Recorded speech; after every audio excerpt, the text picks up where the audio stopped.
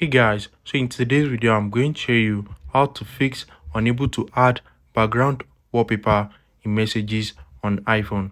So if you have updated your iPhone to iOS 26 and you can't add background wallpaper to your chat, let me show you different things you can do to fix this issue.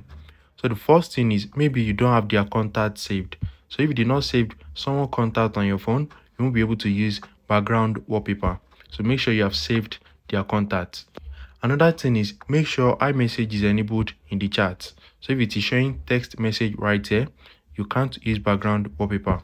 So save their contact and enable iMessage. So now you can now go to their profile right here. Just click on their profile icon or their name and you're going to see background.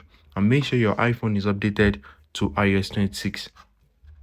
So click on background and you can now select a background from your photos and you can pick from this suggestion. So I'm just going to pick this one, and now you can also swipe to change it. And once you are done, click on this check mark at the top right corner and it will now be saved. Very easy and straightforward. If you found this video helpful, smash the like button and subscribe.